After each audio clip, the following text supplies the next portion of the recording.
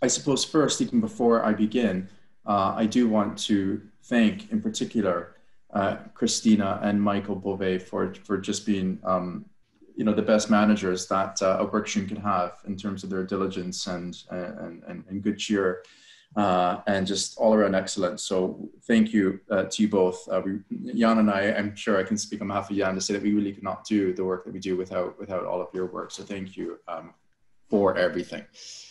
So my name is Edward Dove. I'm a lecturer in law at the University of Edinburgh, and I'm one of the co-chairs of the Regulatory and Ethics Workstream. And I'm delighted to update you on some of our work done since the last plenary, which was an in-person meeting, of course, in Boston. This year, we've gone virtual. Next slide, Christina, please. So for those of you, perhaps, who are new to the workstream, I think it is worth saying a little bit about our kind of foundations and what our motivation and mandate is. So, not surprisingly, the clue partly is in the title. We focus on the regulatory and ethics issues as it relates to genomic and health-related data sharing. But part of our work from the very beginning has been grounded in the internationally recognized human right of everyone to benefit from the progress of science and its applications. And indeed, you will find that right in Article 27 of the Universal Declaration of Human Rights. And this was work that Bartha Knoppers in particular pioneered on. And that was really the driving force in the early work that we did well back in 2013, which led to the framework for responsible sharing of genomic and health-related data. And that was really a wonderful experience in policy making in the early days of the Global Alliance. And that has really taken off in terms of the translational success. So I can't remember the number we had in Boston last year, but going into this plenary, we had 13 translations now of this framework. And hot off the press, I'm delighted to announce just yesterday, we have received 2 additional translations in Finnish and Dutch. So this really speaks, I think, to the global aim of the Global Alliance, which is not just to promulgate documents that might still be relatively inaccessible because of linguistic or other grounds. So at the very least, having these translations, I really think, enables us to diffuse our policies internationally. So well done, and thank you to all of the translation teams for your hard work over the years in translating the framework. Next slide, please.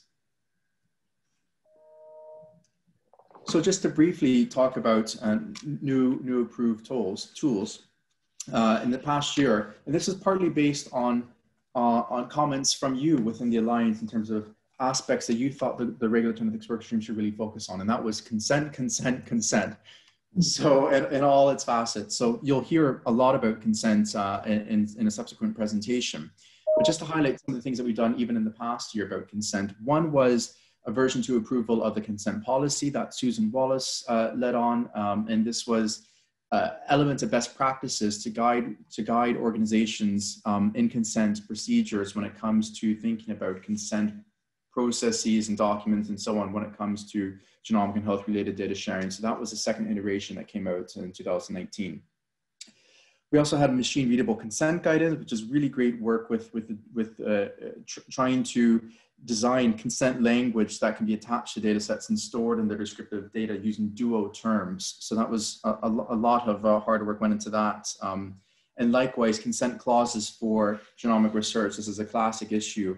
And so that was really about providing researchers with sample phrases that they could apply and contextualize when it comes to addressing various consent elements. Other policy updates to very briefly talk about: data privacy and security policy went through its second iteration in 2019. That, of course, has been a core issue from the get-go, concerns about data protection and privacy and security, and how projects can be governed in a way that guides or that promotes sharing of genomic and health-related data in a way that protects and promotes the confidentiality, integrity, and availability of data and services. We also had an updated ethics review recognition policy. So this is about trying to address the concerns of multiple ethics committee reviews for multi-site studies and how that often can lead to duplication and inconsistency, and often not for suitable justification. So think about working around that. There's a turn to deal with intellectual property. We know that's a core issue in the Global Alliance, and so it's in a natural home in the regulatory ethics workstream. So a copyright policy was promulgated just this past year to think about the GA4GH's operations in terms of operating the good side of copyright law. Next slide, please. Very briefly, but importantly, want to highlight the great work that that we're doing in the regulatory ethics workstream on the GDPR. This, for those of you who just joined us in the previous session, this is an ongoing core concern of many genomic research organizations for good reason. And so we've addressed this, or constantly addressed this, by keeping a watching brief on developments in terms of what governments are doing with the GDPR and what research organizations are doing. So we've had to date 27 briefs that are released monthly. And so please do sign up if you're interested in reading these briefs. They're very short. They're meant to be short and readable. And also to submit your questions in case that anything that you read in the briefs to date have not addressed issues, challenges you're facing in your organization, or just want some clarification on. Next slide, please. So for those of you that joined us on Monday, you know that one of our ongoing work is on data access committees now. So Vassal Rahimzadeh at Stanford and Jonathan Lawson at the Broad Institute and myself are thinking about procedural standards for data access committees, a crucial actor in the world of genomic and health related data sharing. And so trying to develop best practices to drive consistency and robust reviews for data access requests. This is a fun project that just got off the ground this summer and will take us well into 2021. Finishing up my portion of the presentation, I wanted to briefly highlight the work that colleagues at Osaka University, as well as McGill and Adrian, who's now at the 1+Million Genomes Initiative, are doing for standard genomic data licenses and agreements. And that's really about developing international best practices for licensing data and other scientific resources. I'm sure Jan and Kazuto and Chisato and Adrian, if they're on the line, can speak more to that if time permits. Next slide, please. Very briefly, just highlight some recent work. Again, if you were there on Monday, you heard the great session led by Robert Green and Anna Lewis at Harvard to develop a new policy proposal for genomic return of results. And so their starting point is that clause there. I would encourage you, and when the slides become available after the talk, to follow the links, and please do send your comments and feedback into Robert and to Anna. I know they were very keen to solicit feedback on their proposal in early days, but that's exactly why the more feedback you provide, the better. So please do have a look at that when you can. And then very briefly, just to highlight the systematic review that Danya Viers, Madeline Murtaugh, Stephanie Roberts, and Joel Minion had led on. This was a really fantastic survey where they did a review of about 100, I think it was 184 peer-reviewed publications, reporting on empirical findings from 2005 to 2020, and some really, really great results that came from that systematic review and the conclusion you see there. So well done to all of those colleagues. Next slide, please. Well, that was me. So just 3 minutes over time.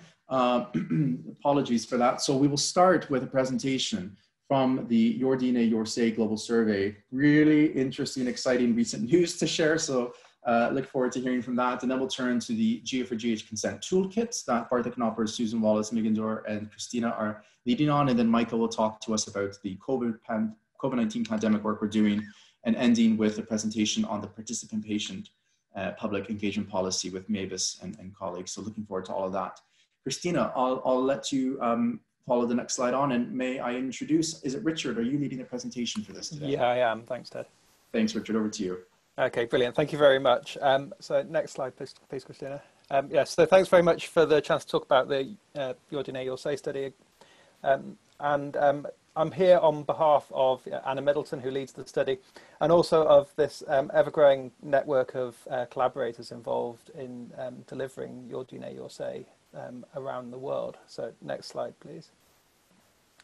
So Your DNA, Your Say is a global, large-scale global survey with a couple of aims. So the kind of primary aim is to understand questions around familiarity with, willingness to donate, and attitudes towards kind of genomic and health data. But we're also very keen, particularly within a GA4GH context, that it's bringing public views, these global public views, to inform the development of frameworks and policy by international bodies like GA4GH and also at national levels. So next slide, please. So just to give you an idea of the scope of the study, it's become ever expanding. It's it's that when we closed data collection for our meta-analysis at the end of last year, we had over 37,000 responses from 22 countries in 15 languages. And wherever possible, we've tried to sample representative publics from those countries. So this kind of gives you a scope of the countries that we're covering, and an illustration of what the online survey looks like in different languages, which has presented all kinds of enjoyment with fitting fonts to websites and all kinds of things like that. But next slide, please. So yeah, so the news that Ted was referring to, so we've just had, in the last week or two, we've just had the first global meta-analysis paper from Your DNA, Your Say published. So this is in the American Journal of Human Genetics, and the citations at the top there if you want to follow up. And what I'm going to do in the next slide, next few slides, is give some spoilers on the kind of headline findings of that. But I would encourage you to actually go and have a look at it, have a look at the analysis. And we've also, over the last year or so, had 4 or 5 other papers out looking particularly at the data from the UK, USA, Canada, and Australia, and also from Germany. So, next slide, please. So overall, if we were to pick out the headline findings, are that the members of the public worldwide are predominantly unfamiliar with genomics, DNA, genetics. That overall, the willingness for people's willingness to donate their DNA and health data for research is comparatively low, and that trust in sharing data beyond an individual's own doctor, so particularly once you're talking about multiple users of data, is also low. When you talk about sharing with an individual's own doctor, the trust is very high, but once you move beyond that, it starts to drop off. So, next slide, please. Those people who are more willing to donate are more likely to be familiar with genomics, genetics, or DNA, and people are even more likely to be willing to donate if they're personally familiar, if they have personal experience of either genomic medicine or genetic medicine, or either in their family or professionally. Interestingly, people who see DNA as different to other forms of health information also seem to be more likely to be willing to donate. When people are donating data for use by a doctor, they're more likely to be willing to donate. And then, as you might expect, people who trust in the user, so trust in the users of data, and particularly in this multiple users of data, is associated with an increased willingness to donate. So in terms of where we're going next with this, so next slide, please, it raises the question of what is it that can build trust? And this is where you move from the kind of trying to get from the global picture to something that's potentially policy relevant. And so we have the kind of question within the study in terms of what kind of information would help people trust. And so we're looking at this across the study, and particularly pulling out at a national level what are the options from this list that people are most likely to say would increase their trust. So if you go to the next slide. So this is when we look across the countries, the options that are selected globally. So this is a consolidated ranking where it's worked out individually for each country and then weighted in order to come up with a consolidated list. And the things that come out at the top of that list are these questions of transparent information about who's going to benefit from data access, the option to withdraw information in the future, and then knowing exactly who is using information and for what purpose. So a kind of transparency and its ability to withdraw. So if you go to the next slide, that weighted ranking is also reflected when you look at the kind of distribution of the percentages within each country, selecting each option. But what you also start to see is the fact that this isn't a kind of homogeneous global view, but that there is some variation at national levels. And this is one of the things we're interested in exploring and pulling out, and particularly looking at countries which may cluster together or form particular groups. And so you see particular variation around so things like the importance of access to one's own DNA, and countries that are consistently outliers or absent from being or not outliers, I suppose, part of the kind of core group. So in conclusion, so as not to, yeah, so next slide, please. Hopefully keeping within the 10 minutes before the 10 minutes. Yeah, so some of the conclusions we're pulling out so far, this kind of questions of willingness to donate, familiarity with genomics, and overall levels of trust are low across the Your DNA, Your Say sample. And that higher levels of trust are clearly linked to a greater willingness to make personal genomic and health data available for research. And that some of the things that seem to be most important in terms of increasing people's trust are these questions of transparency about data, about who's going to benefit, who's using, and the ability to withdraw data. So I've just got one acknowledgement slide at the end. So there is an incredible number of people involved in this, in delivering this project, and we had one of our first kind of meeting of the entire group a couple of weeks ago, and it's great to see people coming together and starting on the analysis as well. So yeah, watch this space. If you are interested in finding out more, then on the next slide, Christina, there's my email and Anna's email, and that's some of the work you can follow up that has been published so far. So, thanks.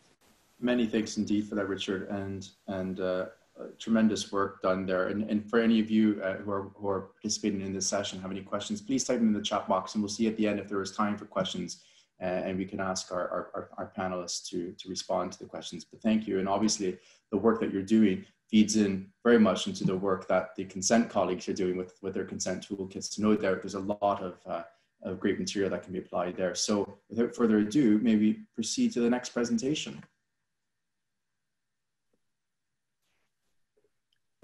So I'm going to be presenting on behalf of Susan and Bartha and Christina. My name is Meg Dorr, and I am at Sage Bionetworks in the United States.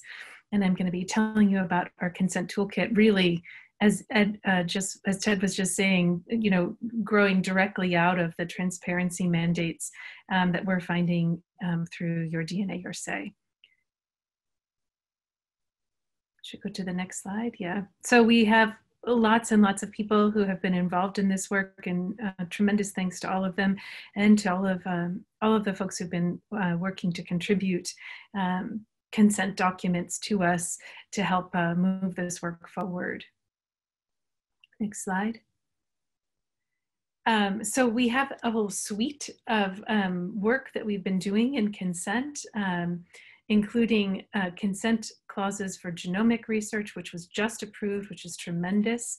The consent clauses for large-scale initiatives, which is an ongoing piece of work right now, which started out as national initiatives, but really has grown to encompass any large-scale genomic initiatives worldwide. Consent clauses for whole genome sequencing, which is on the horizon for 2021. We have also published consent clauses for rare disease research, which there's the reference there for you if you're interested, and generic familial clauses, which we're working on right now. It's been posted, as it says here. Bartha worked to lead this typology, and we invite your comments, please. Next slide. So just to give an overview of how all of these pieces fit together, we have the large scale initiatives work, the genomic research work, the whole genome testing and routine clinical care, all of these pieces of work which are ongoing right now, as well as the familial clauses which transect all three of those pieces of work. And from all of these 4 projects, we are delivering generic informed consent clauses that can be picked up by driver projects, national initiatives, and other projects in genomics research for use in their own research studies. So trying to create a multinational data bank, as it were, of transparent and useful consent clauses. Next slide. So just to dive in a little bit more deeply here, we have Susan's been leading this work since 2015 and now updated. It was formally approved just this summer, which is tremendous, and is now available on the GA4GH website. lots of tremendous resources here. I would really encourage you to go and take a look at it for anybody who's involved in the regulatory and ethics space within genomic research, a tremendous resource.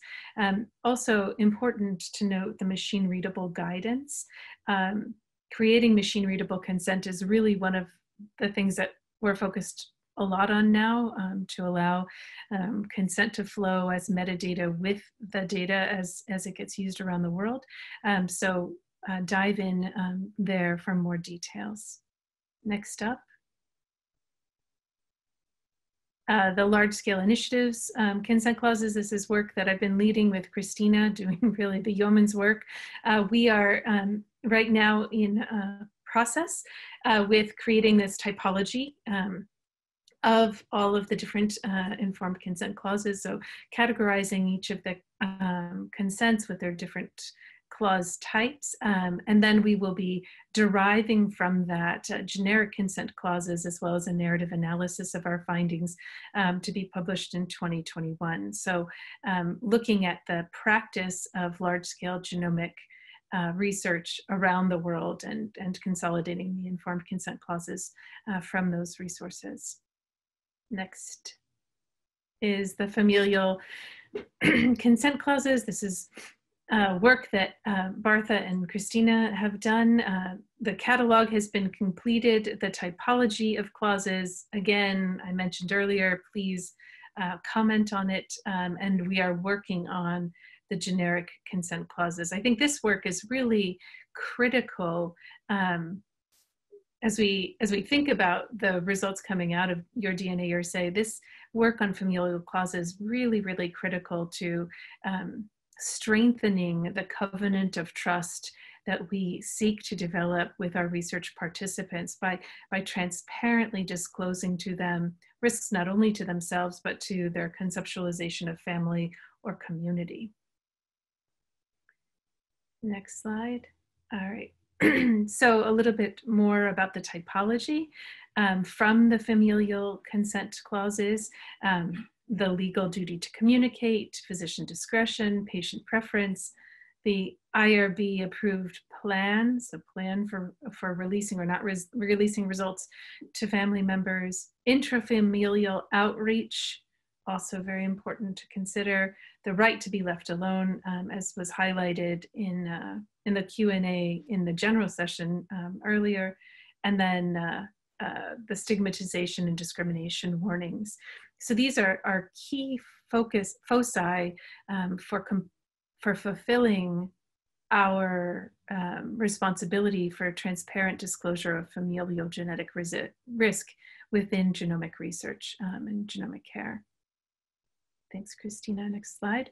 So next, Bartha is just a dynamo of energy while working on all of these consent clauses. Next up, we're really thinking about the clinical genetic and genomic consent clauses. We've seen a number of the national initiatives really straddling the research and clinical care world.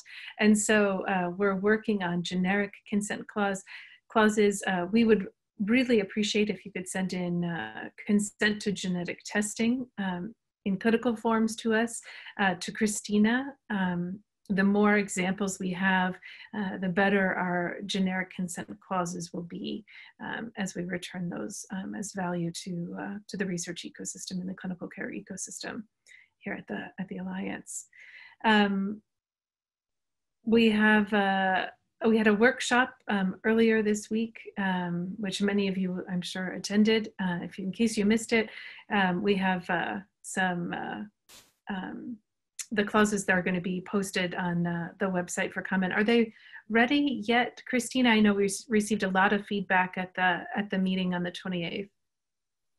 So they're not on the website yet, but they will be very soon. And we have already circulated them, and they will be shared more broadly very soon. That's great. That's great. That's wonderful. So, so be looking for that to be coming out shortly. And with that, I think maybe I have hit the mark for time. 1 minute early, even, Meg. So well done to you. Michael, would you like to lead the discussion now on the regulatory ethics work stream's work on COVID-19? Yes, wonderful. So good morning, good afternoon, good evening to everyone. So I'm going to speak about the REWS COVID-19 work. Next slide, please, Christina. So there are three interrelated documents and initiatives. I'm going to be speaking primarily about this first one, responsible data sharing to respond to the COVID-19 pandemic. But REWS has also done a survey of biobanking activities that have emerged as a response to COVID-19, which I'll also briefly discuss, which is also incorporated into this main document. And then there's also a paper which was published, COVID-19 Research Navigating the European General Data Protection Regulation, which deals comprehensively with GDPR issues for COVID-19 related research. Next slide, please, Christina. So the responsible data sharing document has two principal aims. So one was to detail changes to ethical and legal frameworks the world over. So it's, we are trying to see as a way of community learning how have different legal and ethical frameworks perhaps changed in response to the pandemic. An example of this would be certain countries, particularly in Europe, have changed the types of safeguards that are needed, data protection safeguards that are needed where data processing is undertaken for research purposes. But we also wanted to highlight the flexibility that existed in pre-existing provisions in both ethical and legal frameworks. And key example of this would be the availability of consent waivers, where there's great public interest in research. So at the moment, the document's gone through 3 iterations, and we have contributions from 5 or 6 countries in total. So it's a very diverse document, and I definitely encourage members and new people to contribute. Next slide, please, Christina. So I'm going to deal with the 3 kind of main parts of the document. The first part is legal and regulatory. So we've detailed first privacy and data protection norms. And what was interesting here was very early on in late March, we had statements from different data protection authorities saying, you know, data protection will not hinder the pandemic response. But there was always this tension because the question was, well, how do we actually go about doing this very important research while still complying with these data protection norms? And there was this tension of either you adapt the norms or you're going to build technical infrastructures to try and facilitate COVID-19 related research. A key example of this would be what France has done. They've set up a very interesting type of data system which is meant to exist just for the purposes of studying the pandemic. I believe clinical data can be used for research purposes. And to the right, we have the Declaration of the Rights of Man and Citizen of 1789. And it was very interesting because there was a constitutional challenge to this French initiative, and the Conseil d'État and the Conseil Constitutionnel both relied on this declaration from the 18th century to justify the legality of the COVID-19 research data system. Again, we were also focusing on navigating the GDPR, but that's more fully brought out in that freestanding article. There's also discussion of intellectual property. There were 2 kind of principal approaches. One was through the consensual basis of something called an Open COVID pledge. This was spearheaded in part by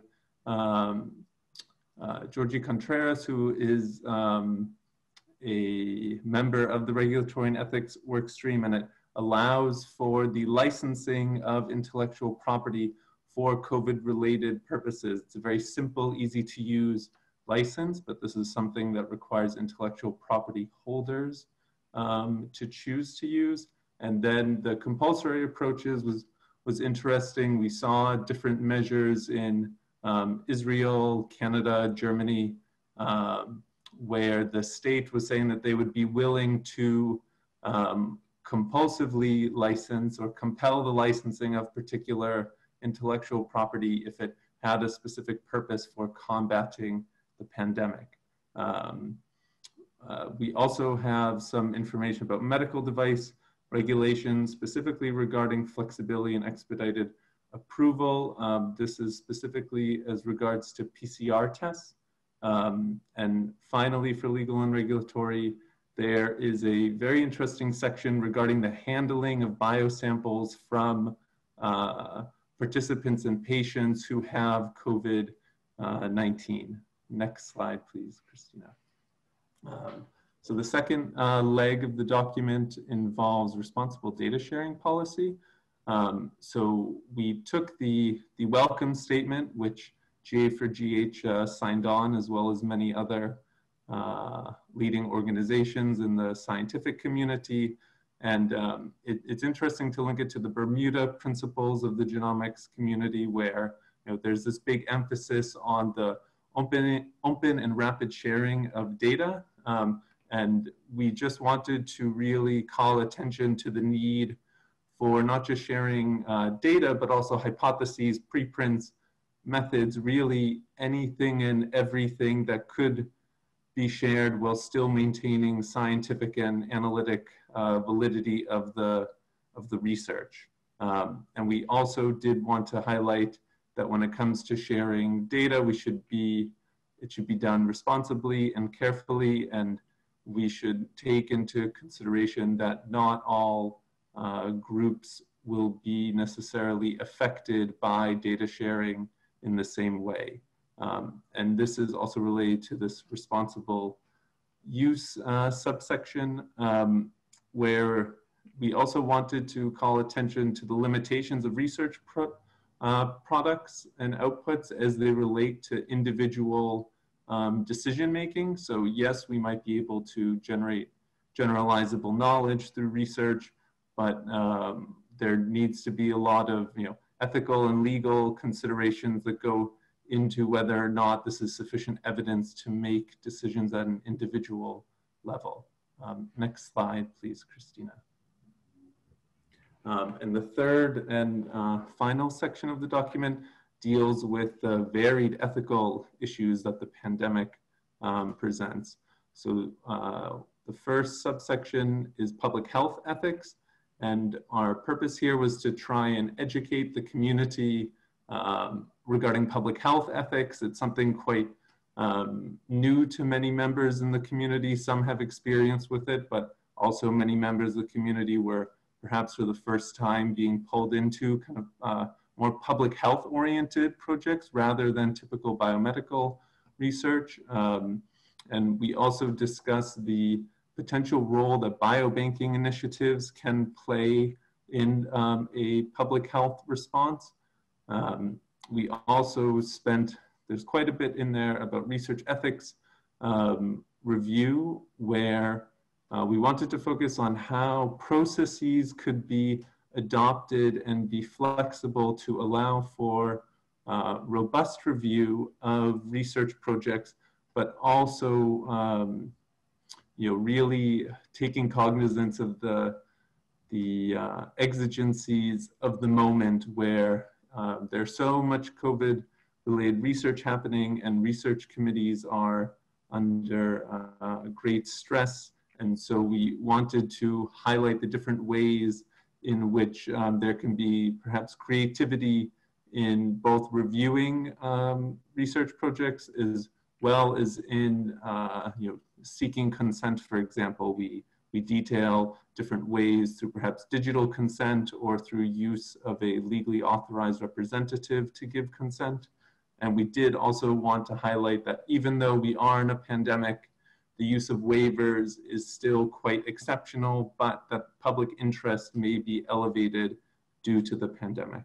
And finally, for data access committees, we kind of wanted to highlight that DACs themselves may have little control over the kind of flexibility that they can have, given that it's institutional agreements that they're frequently constrained by, but we did want to highlight the need for resources to ensure that DACs are appropriately staffed and that they can deal with the deluge of COVID-related data access requests.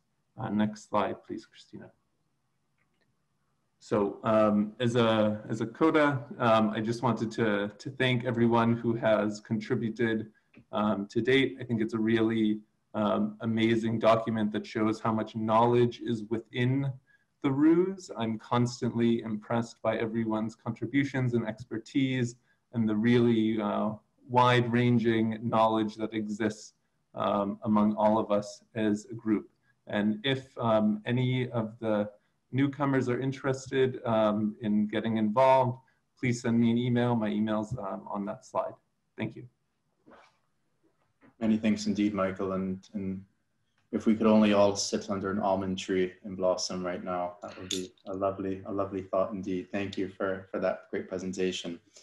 Last but certainly not least, we now get to hear from colleagues leading some fantastic work on the participant patient public engagement policy. So Mavis, is it you who's leading this presentation? Yes, it is. Thanks, Ted. Over to you. Thank you. Hi, everyone. So my name is Mavis, and I am presenting our work on behalf of my colleagues, Madeline and Clara from Glasgow and Melbourne Genomics, who obviously couldn't be here. Well, not obviously, but they couldn't be here today, and they send their apologies. So next slide, please, Christina. So this work is really an accumulation of three main things that happened from May 2019 to sort of February 2020. The first thing was that in May of last year, we had a workshop, which was initially the National Initiatives, which is now the GIF.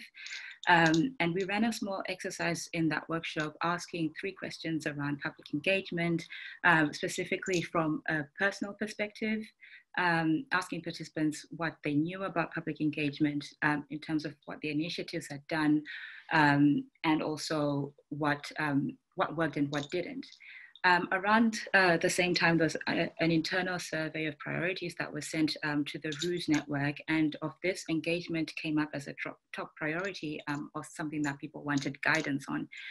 And so we also conducted a survey, a second survey with initiative representatives, and this was more an official take of public engagement activities, where we asked similar questions to what was in the workshop.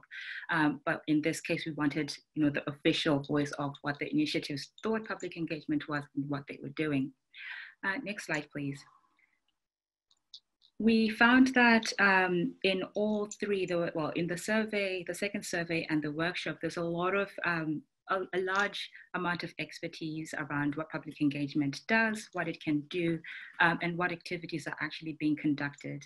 But we also found some gaps. As you can see, we found that there were gaps around who is actually defined when we talk about the public, what counts as public engagement, because the activities were so diverse, it was really difficult for sometimes for people to figure out what it was they meant when we're talking about public engagement. One of the things that also came out was, how do we do public engagement better than we're currently doing, and how do we evaluate its impact? And this led us to the next slide. It led us to creating an engagement activity resource, which I'm happy to say is currently under review. The aim of this resource was to create a knowledge exchange catalog, which would highlight the ongoing engagement practices and the notes and links that the GA4GH community can access and also learn from in terms of what other driver projects and initiatives are doing. And so it's open to all 75 GIFs and driver projects. And actually we see that although there's similar activities that happen within some of the settings, they also differ in terms of how they're being conducted. So you could have surveys, but the information that's given around how those surveys are being done or what is being asked actually differs. And this was something that we found interesting. And it also then led us to thinking about creating a policy and guidance, also speaking to the survey from last year about what the guidance people wanted about how to do public engagement. The aims of the policy is obviously to improve engagement practices, but also to ensure that genomics activities are socially accepted and aligned with people's concerns. And I think this, I'm not really sure who circled that, but this is something that's really important to us. So thank you for circling that for us. It's one of the underlying reasons that we think engagement practices should really kind of be elevated. Next slide, please. So when we started thinking about the policy, we had a lot of assumptions on our part, thinking about trying to move engagement from just informing people to engaging them in decision-making, thinking of engagement more as a two-way process, thinking of the collective, but to change practice as well. And actually what we then found is that context really matters. And in the next slide, please. We came up with, we got people interested in a discussion group, and it really quickly turned those assumptions on their head. And what we found was engagement is really complex, and trying to think about what engagement is means you have to really unpick what the project is about, who's involved, what timelines they have available to them, what funding is available. All of these things are actually important to think about when people then decide on a strategy to use for their engagement in their project. So over the course of the last 8 or so months, we've had between 15 to 25 people engaged in these discussions, and they all come from different backgrounds. So we've got patient representatives, we've got patient advocates, clinicians, privacy experts, and people in academia. Next slide, please, Christina. So first of all, a big thank you to the discussion group, because actually the way the policy, well, the way we've been thinking about an engagement policy has really changed. And I think it's made the upcoming policy a lot better. One of the things that we want to stress in the policy is that there's no single way to do effective engagement. As people will see when we share the policy, it's about thinking of engagement as a how rather than a what do I need to do. We don't have a set list of things to tick off, because a tick list doesn't actually get people thinking deeply about what they're doing. The two main principles that we want people to continue to think about as they think about engagement is fairness and justice. And actually this really bodes well with GA4GH's framework for responsible data sharing and the work that the diversity inclusion group are doing. So in our policy, we encourage thinking through a set of questions of 4 key principles. And we'll see these on the next slide. We came up with 4 principles, key elements of fairness, context, heterogeneity, which is also sort of the differences between people. And so in fairness, we're saying, think about what your work does and guard against reproduction of inequalities and power dynamics. The context, like I mentioned earlier, the people, the stage the project is at, the funding, all of those things are different circumstances that need to be considered when people are thinking of engagement, and also embracing the difference between perspectives of all the different people that might be the patients, the publics, or participants, because all of these people might have different perspectives of how they want to be involved or engaged as a project continues. And one of the things that we also came up, also realized was that differences can cause conflicts or tensions, and we didn't want this to be something that had to be buried, but actually to embrace tension because it arises from differences, and differences are not always a bad thing. So where we're at the moment, next slide please, Christina, is we're finalizing the policy draft, and we're going to then share it for review both internally and externally according to GA4GH processes. And once the catalog is finalized, it will be published, and we're looking forward to receiving comments from everyone. Thank you.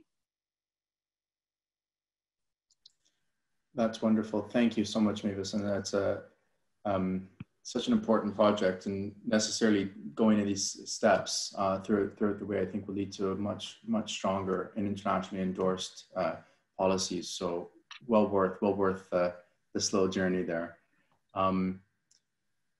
So, Christina, I believe we now have some time for some questions, comments, and feedback. So, colleagues, by all means, this is not a Slido session, so just raise your blue hand or type into the chat box. I'm sure the panelists who presented and myself will be happy to answer any questions. And Jan, I think, is also available to chime in as a co-chair as well. So, does anyone have any questions or comments they'd like to make now?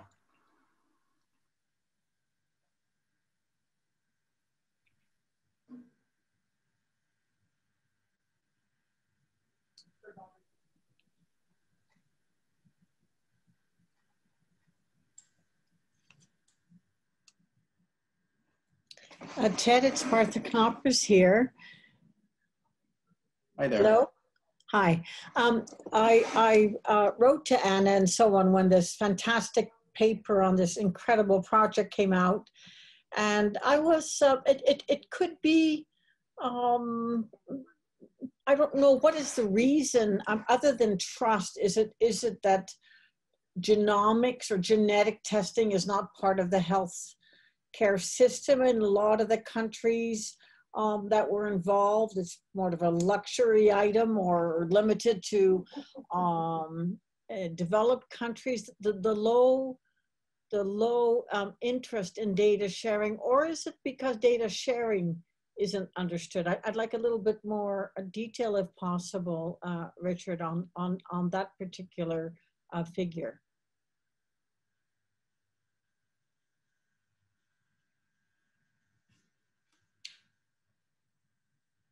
You know what? I think Richard had to jump off the call. Wherever he serves. Unfortunately, I think he had to step away and about 10, 15 minutes ago. Christina's not in her head, so I think poor Richard is no longer able to answer the question. So might I suggest we email him? And I see there's another great question coming in from Subhashini, who says, was the US included in the Your DNA, Your Say survey? So we'll take note of these questions and make sure that Richard is able, because I don't think Anna Middleton was able to join us for this time either. So apologies for that. Ted, this is Vaso. Perhaps along the same lines, you know, we heard several times in some of the plenaries about the Global Alliance's interest in moving more in the clinical sector, and I'm wondering about, you know, how that is being taken up by the REWS. What's the pulse of the REWS, because this opens, you know, a very different door from a regulatory standpoint in our respective jurisdictions. And are we supportive of this move? Are we, you know, proceeding with caution and trepidation? So I'm curious about the pulse of this group in that regard. Great question, Vaso. Thank you for raising that. So, I mean, my sense is, I mean, this was a need or desire mentioned by the Global Alliance community about looking at the interplay between the clinic and research. And I think that some of the work that in particular is being done with all of our consent toolkit, and you heard the plethora of different activities just in the realm of consent, I think are thinking about how this bridge can be done, and clinical sequencing, using the data that's derived from clinical sequencing and applying it in a research context is really something that the REWS is doing. So in short, I do believe that it is seen as a really important element, and it's an extremely difficult element, as many of you know. But I'm thinking about the consent work. I'm thinking about some of the questions that have been posed to us in the GDPR forum. You know, I'm thinking about the other policies that we're still working on, such as the engagement policy. And I think all of this is not necessarily with a view exclusively to the research context, but very much also thinking about how we can consider that bridge across both, and ultimately try to bridge the divide that sometimes seems to exist, recognizing, as you say, Vaso, that there are a fair number of regulatory differences that need to be navigated, and potentially also ethical ones as well. I don't know if you just wanted to chime in there for that. Yeah. Hi, Jan Friedman. Nice to see you again. Hi. If I can just follow up on Vaso's question, I think the issue goes beyond the bridge. to clinical implementation of these technologies and how we can share data that is obtained not for research at all, but as part of clinical care, because clinically we need this data sharing as well in order to facilitate the clinical use of genomic technologies. Thank you, Jan, for that. Christine, did you want to chime yes, in? I just wanted to, I mean, obviously talking from the perspective of the Genomics England, these are my personal reflections. I think it's essential that we engage with this challenge because, again, because of this very close link between genomes that are used in the clinic, the amount of data we're going to get, the ability to link to healthcare data, which is essential for the research and the clinical practice. And also, once you're linked in with the clinical world, you've got the possibility of re-identification for different purposes, of recontact. They're all difficult things to work through and operationalize. But I think it's only if the standards also incorporate the reality of what we have to manage in our ethical and regulatory and governance frameworks in the clinical work that will drive maximum benefit from developing this work. And also the clinical world will derive maximum benefit as well from the standards. Thank you, Christine. And I see Bartek Knoppers has mentioned in the chat that the name Global Alliance is really chosen to include health to pave the translational pathway. So this was very much, I think, at the founding ethos. Bartek, I don't know if you wanted to chime in here, speak to that further.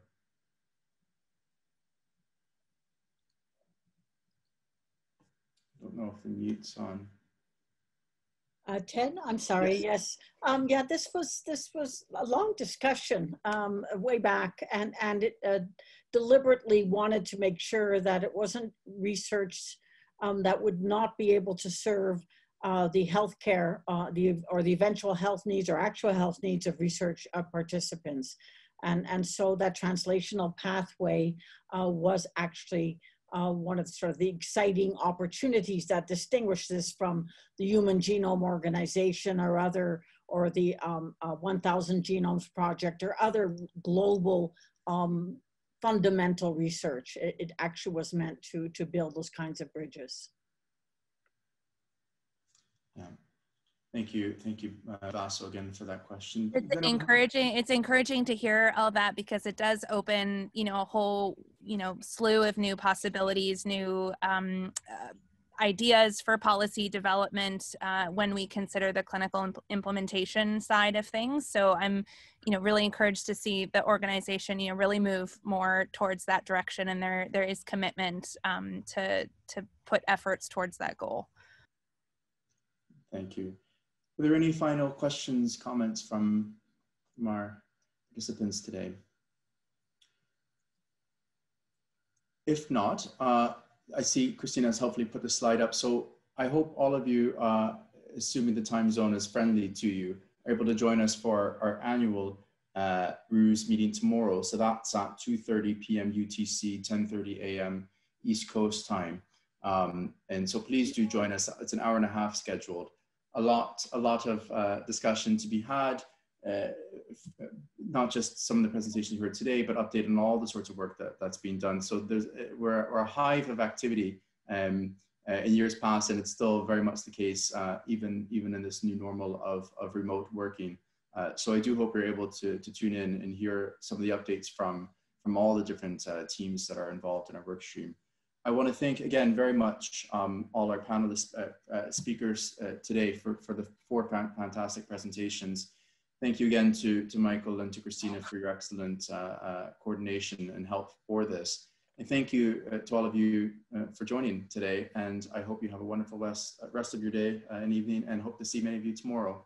Take good care.